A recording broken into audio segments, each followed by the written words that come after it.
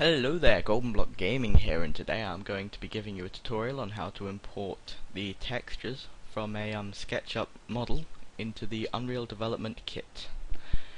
I'm kind of presuming you've already watched the first video in this series, which you can find by clicking the annotation on your screen now. That's more than enough time to click the annotation. So what we're going to do is we're going to go File, Export, and then 3D Model. From here a dialog will appear, just like normal, and then we're going to drop down, select FBX and click Options. From here you don't want any of the geometry boxes ticked, but you do want the Export Texture Map box ticked, and you do want the Swap YZ Coordinates Y is Up box ticked. Velocity is now playing Rage.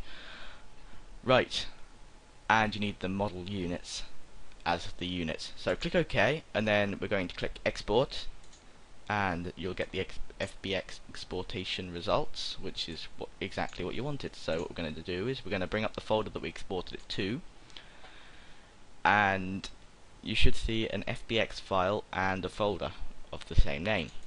The folder contains your textures. So what we're going to do is we are going to check the resolutions quickly. Okay. And we are going to bring up ifran view, which is linked in the description. It's a free bit of software. It's quite nice to use. It takes a lot of the pain away from resizing the textures for UDK. So what we're going to do is we're going to go on ifran view, we're going to go File, Batch Conversion / Rename, and we're going to select Batch Conversion. We're going to ensure that TGA, True Vision Target, is the selected option, and we are going to go to Advanced. Normally your dialog will look like this, but it didn't because I've been using it. And you're going to tick Crop, and because these are quite small textures, it's going to be 256 by 256, and it's going to be resized to 256 by 256 also. So then we're going to click OK, and then we're going to find our directory where our textures are located. Go My Documents, SketchUp Test House, select both and add.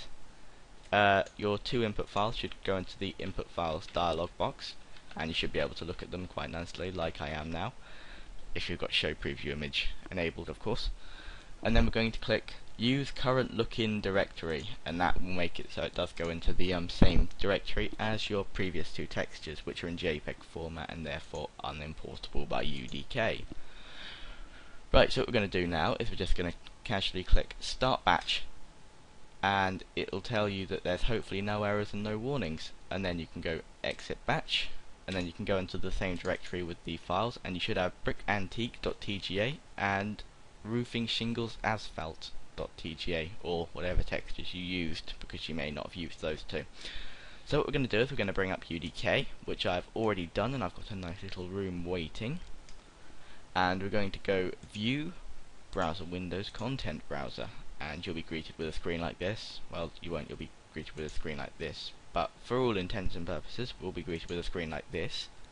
And then we're going to right click here and go Import, and then we are going to first import the house, SketchUp Test House.fbx, and we're going to just put it into the same package that I'm using for my tutorials. Put it in the static mesh group, and yep, that's a fine name for it.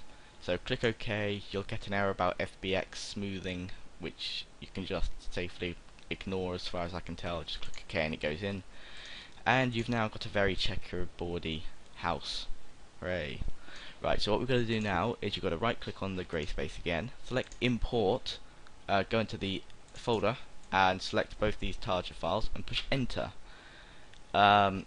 Yes, this is all very fine. You just need to click create material and then OK to all. Import failed. The brick failed. Why did the brick fail?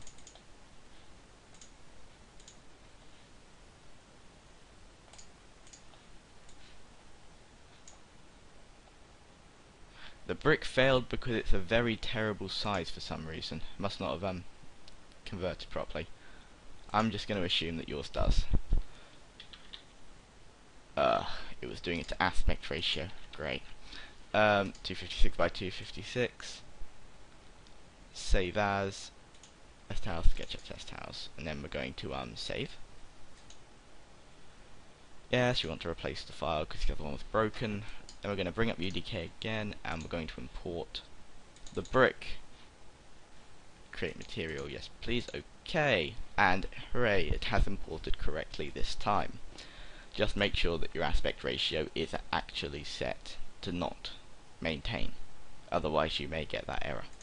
Anyway, what we're going to do is we're just going to move the UVs a bit in the material editor, because that makes them appear on the material, which I quite like. Edit using material editor, move the UV with control and click, and then click the tick, and then you should have these two materials available, the two branded material of course.